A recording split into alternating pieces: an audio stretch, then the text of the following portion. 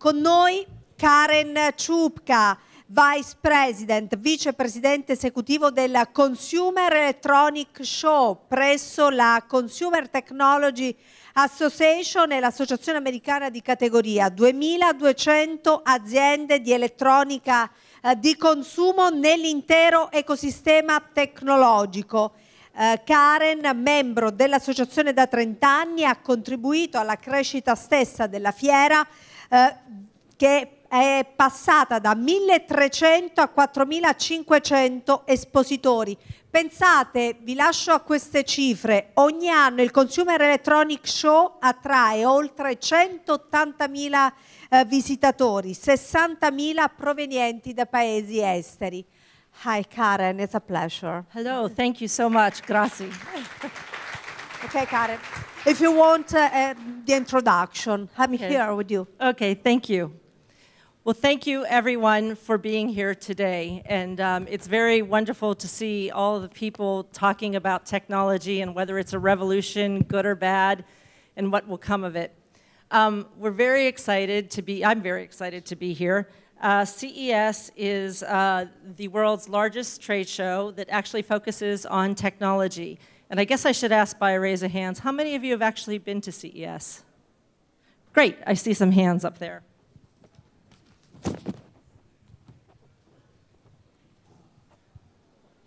So the Consumer Technology Association is a US-based trade association, and we actually are the ones who own CES. I'm going to give you a little bit of a preview of what you would see from this last show.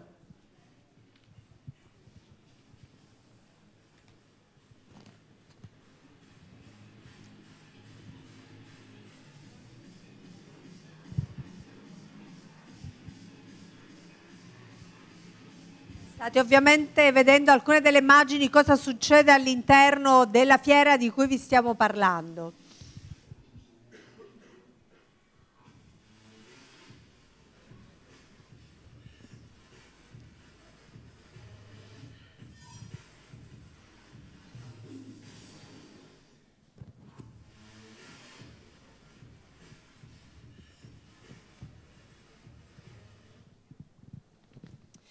So it's hard to put into words sometimes everything that you could see at CES.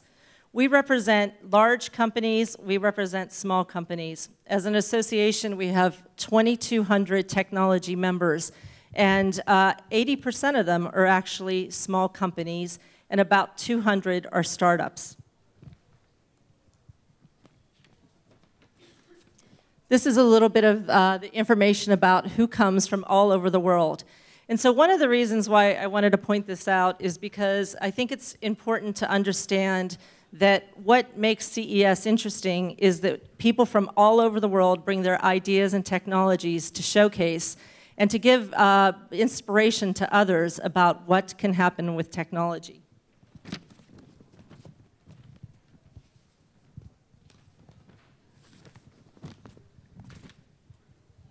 Okay, so we represent many brands, as I said, big and small, and a lot of them are, companies that are there not only showcasing new technologies, but also looking for partnerships and people that they could build business relationships with. One of the key trends that you would see at CES, and one of the key trends that is happening, is transportation and automotive technologies. It's changing the future of mobility. It's helping with improving traffic. It's also helping to save lives. Almost 94% of crashes are due to somebody for distracted driving. And so technology is helping to find a way to make people be able to not only drive safer, but also to be driving more efficiently and to make traffic work more efficiently. It's also helping those who are disabled or who cannot, or who are also older that can no longer drive, be able to become mobile. And this is just one of the trends that you will see at CES. We have over 9 automakers showcasing at CES and 150 companies overall that are just focused on automotive technology. Another key area for us is smart cities. Smart cities is connecting everything from energy products to traffic management to even your home.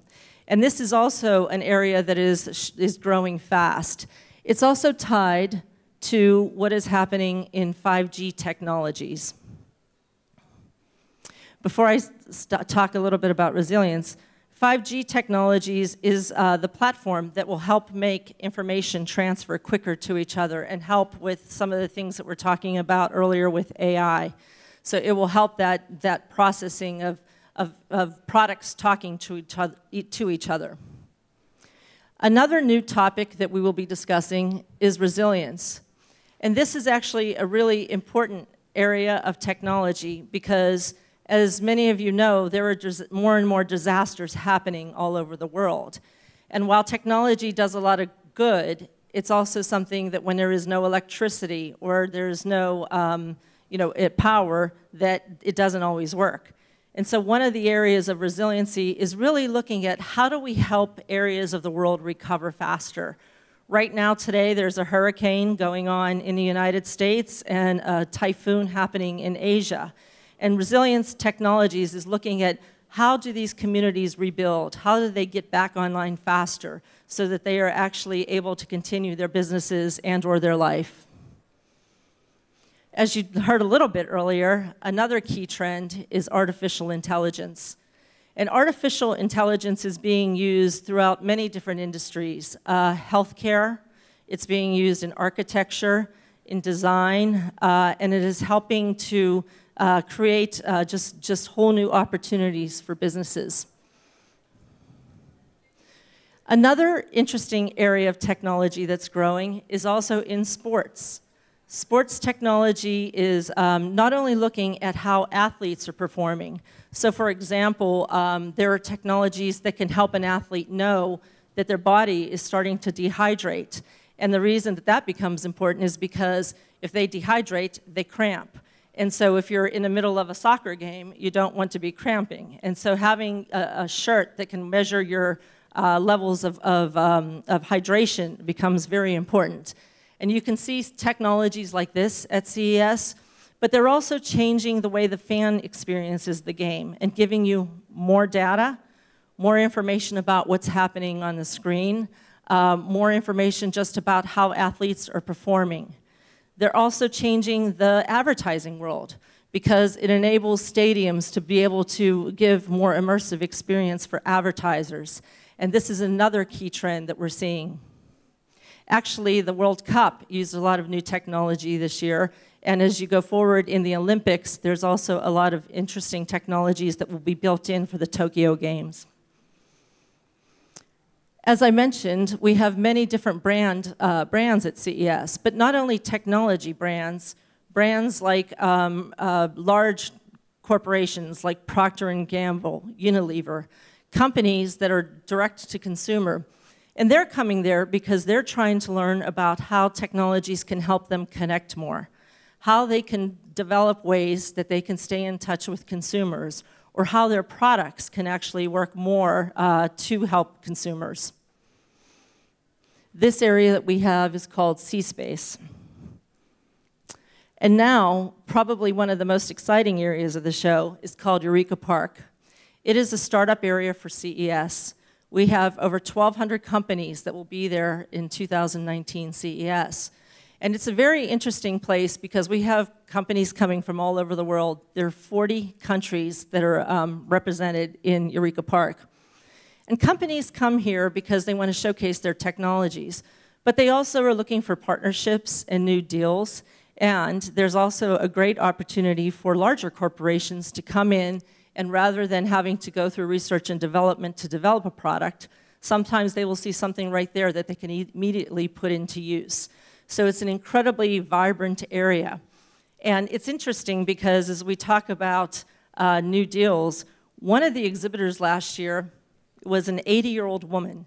She was not a technologist. She was, I think, a school teacher. And she's from Florida. And in Florida, there's a problem because it gets very, very hot. And sometimes people, as they're driving their kids to school for whatever reason, they change their routine and they forget that their child is in the back seat. They leave the car and an hour later they come back and the child is dead. And unfortunately, it happens more than one would think. She was so tired of hearing about this tragedy happening in Florida that she decided she needed to do something about it. So at 80 years old, she developed a technology that can help sense whether something was left in the back seat of the car. And that way, it would help alert the driver to remember to get whatever it was. So whether it was an animal or a baby, it would help prompt them to remember to take that out of the back seat of the car. And this was an 80-year-old woman who never was a technologist. She liked to study technology. She would read technology magazines. She liked to read magazines like Popular Science in the US, but decided she wanted to do something different and took a chance, created a company, and created a technology and showcased it for the very first time last year. So you're never too young to start, never too old to start something new. She's 80 years old. My mother's 84. I told my mother she needs to improve her game. She's not pulling her weight anymore. So CES is the global stage for innovation. And I just talked a little bit about some of the technologies that you would see, but actually there are so many more, and it is hard to put into words. As I talked a little bit about some of what's happening within Eureka Park, but for instance, we have many companies that are showcasing healthcare products and how people can monitor themselves or monitor themselves for things like diabetes so that they're no longer having to draw blood every couple hours to measure their sugar levels. You can see technologies in AI, which really, a lot of it is, there's a lot on voice activation, including both Google and Alexa products, as well as others. And voice is also becoming a really exciting area to see how people are interacting it and how it is learning. As you saw from the example of the movie Her, that was just probably 4 or 5 years ago the movie came out, and it sounded ridiculous. But now we find ourselves talking to a device and asking it questions and it answering. And it's one of the things I love to do is I love to ask my Alexa just random questions and see how she answers it. And it's absolutely amazing how much she learns each time I ask a question. And that's very exciting news. So these are just a little sample of some of what is changing the world. And I think that there's a lot of great opportunities to improve lives because of some of these transformations that are taking place. And I would encourage any of you, if you can, to come to CES. I think it's a great place where you could stimulate your mind, stimulate your ideas. Sometimes strange things are there. There was a company that got a lot of attention because it created a fork that would tell you you're eating too much. And one would think you wouldn't need your fork to tell you that. But there was when it was created. And what's interesting is maybe that product will not do very well somewhere, but someone may find that technology and take it and build it into something that does something extraordinary. So it's really a great opportunity and environment. And I think that opportunities like this are also great because it really helps to bring out new ideas, new partnerships, and hopefully inspire a whole new generation of problem solvers. So I'd like to thank you all today for inviting me, and I hope I can see you in Las Vegas.